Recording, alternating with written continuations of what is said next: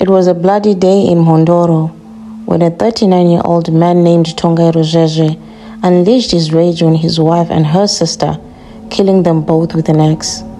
He then fled to his girlfriend's house where he took his own life by drinking poison. The horrific incident happened on the 19th of January 2023 at Muchema village in Mamina. Tongai had been married to Vimbai since 2006 and they had 4 beautiful children together. But their marriage was far from happy as Tongai was abusive and violent towards his wife.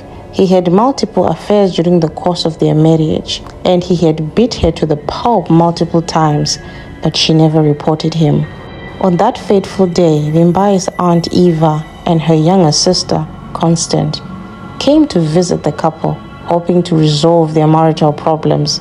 But Tongai suspected that they had come to take his wife away from him, and he snapped. He did not want his wife taken away from him despite him having a side chick. He then grabbed an axe and attacked the 2 sisters, striking them repeatedly on their heads and their bodies.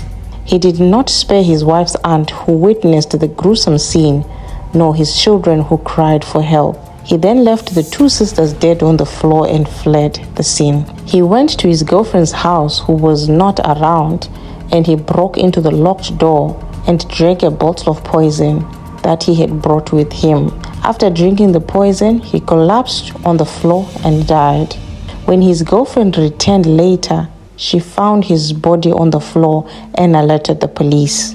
His body was then taken to St. Michael's Hospital for post-mortem. The police had already been looking for Tongai after they had received a report of the double murder from the villagers. They went to his house and found the bodies of Imbai and Constance covered in blood and wounds. They also found the axe and the evidence of the crime.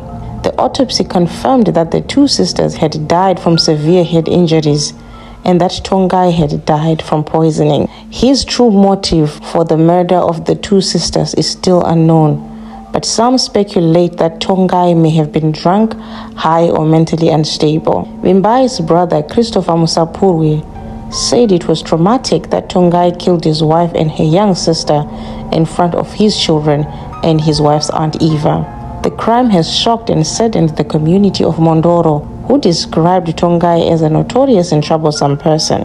Vimbai's family and friends are mourning the loss of their loved one and demanding justice for them. This is the story of a tragic and senseless crime committed by a man who lost his mind and a woman and her sister who paid the ultimate price. May their souls continue to rest in peace.